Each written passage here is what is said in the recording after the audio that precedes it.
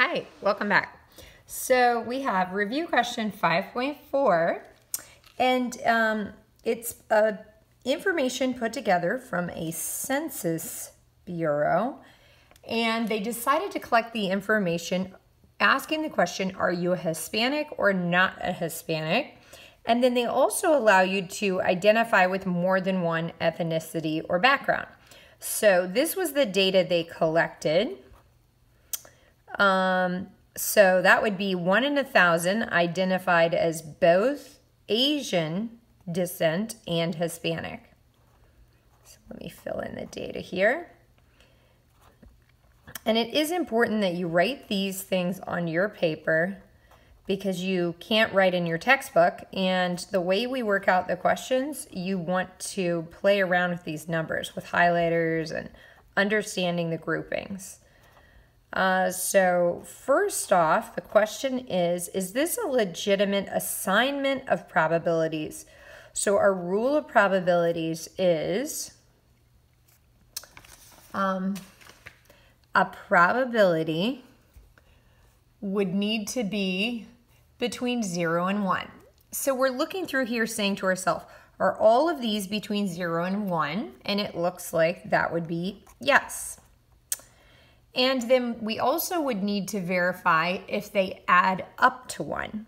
So this would need to add up to 1 if I totaled them all up, because we do want the list to be exhaustive.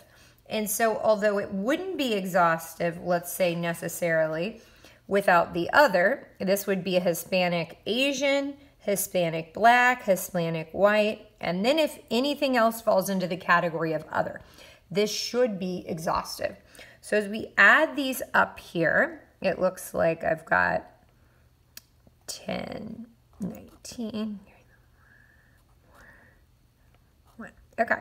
So not a lot of people, it looks like only about 14 to 15% of people identified as Hispanic. And usually it seemed like they identified as, if they identified as Hispanic, predominantly as white Hispanic. Now looking at people who did not identify as Hispanic, we're going to verify that these add up.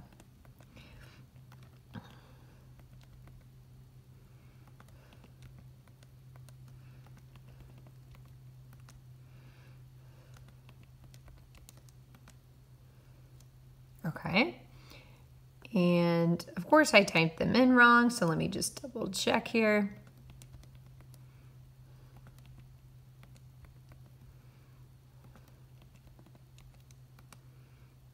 Yeah, and I got 0.851. Perfect. And these two add up to 1. And so this would be mutually exclusive and exhaustive. Looking from this column, you're either Hispanic or you wrote not Hispanic, and they do add up to 1. So yes. Now the next question is, what's your probability of not being a non-Hispanic white? So what I'm hoping you're picking up on here is the complement rule. So it's actually easier to figure out, well, what's the probability of being a non-Hispanic white? And as I look at the table, that would be these people standing right here. So that would be, if I talk to 1,000 people, 674 out of 1,000. So that's 674 out of 1,000, and that's why they wrote down the decimal 0.674. So this is the probability that you are white and not identify yourself as Hispanic. So they want to know what's your probability of not being a person that classified himself. So that's going to be 1 minus this amount. And that's how they came up with that in the back of the book. So again, I'm making these videos not because the answers aren't provided, but maybe you're not sure exactly where those numbers came from. So I'm hoping this brings a little bit more clarity. Now they're asking the question, what's the probability of white or Hispanic? And then they're asking, what's the probability of white plus Hispanic? And why are these not equal to each other? So that's when it's fun to manipulate with these numbers. So let's look at the probability of being white. Okay, so the people that are white are right here. So it looks like if I talk to 1,000 people, this is 674 of them and another 139. So I want to add those together. And I get 813 of them out of 1,000. So if I talk to 1,000 people, 813 of them out of 1,000 would classify themselves as white. Now they could classify as something else, but just plain old classified as white. Now also looking at what they've asked me to add together the probability of Hispanic. So those would be these people here in this box. Now I've already added that up, so that's a little handy. I already have that number written down. These are all the people, so it was 149 out of the 1,000 people, so 0.149. And so they've asked us to just, without thinking about it, they've asked us to just add these together. So I'm happy to do that, 0.813 plus 0.149. And I end up getting almost everyone. So the challenge here is I don't actually think that mathematically it sounds like this is what they want.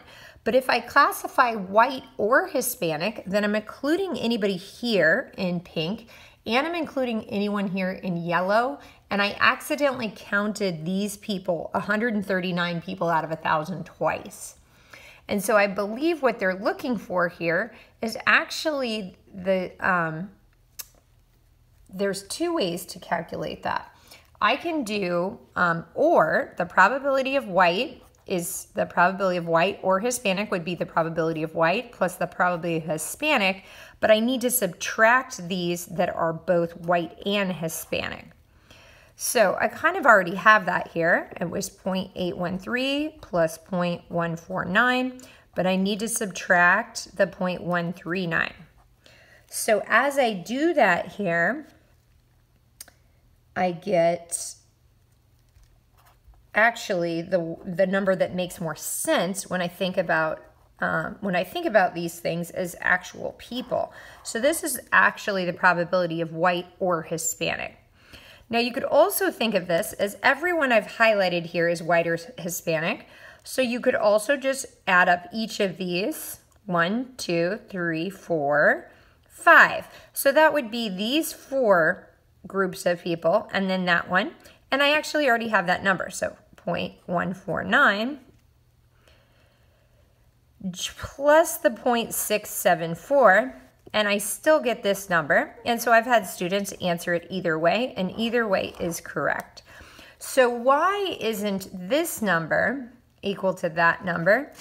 And I think it's pretty obvious from the picture, because probability of white plus the probability of Hispanic would count the white and Hispanics twice. And so that's why this one is much higher. Now, let's go to the next question. 5.5. It's all about baseball and tacos. So let's at least maybe not complete this question, but let's get a good start on it. So it says the Arizona Diamondbacks give away free tacos at a game if they score 6 or more. In this season, they won 41 of their 81 games. So I'm going to write won and didn't win. And so that little symbol just means not win. And I had that symbol a minute ago. Hopefully you picked up on it. Hispanic, not Hispanic. Okay, so the Diamondbacks win and they did not win. They tell us that bit of information, they won 41 of their 81 games. Okay. And so using the complement rule, that tells me they must have not won 40 of their home games.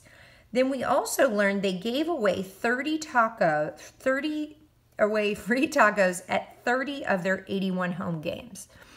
So this would be a taco giveaway night in 30 out of the 81. And so then there must have been 51 games that they did not give away tacos. They're also telling us that in 26 of the games, the Diamondbacks both won and gave away free tacos. So this is the number we want, the overlap. Amazing. Okay, so now everything else fills in nicely in our table. And so the black numbers are either the totals or the data we got out of the problem. And kind of working backwards with the complement rule, we can find our numbers here. So that would be 36 and 4. Using the complement rule, this would be 41 minus 26 is 15. And again, add horizontally just to double check, because if these numbers are wrong, everything is wrong. Okay, looking good. So now we can answer almost any question that they might ask of us. So the first question they have here for review question 5.5 is make a Venn diagram. So make a box, 2 circles, and it really doesn't matter to me which one is a W and which one is a T. But we know the almond is the easy, quick one. We know in 26 of the games, they both won and had the tacos. We also know this one should go out here because it lives outside. And so in 36 of the games, the people were super bummed because they both didn't get tacos and they didn't win the game, so they went home sad people. Check out the next video.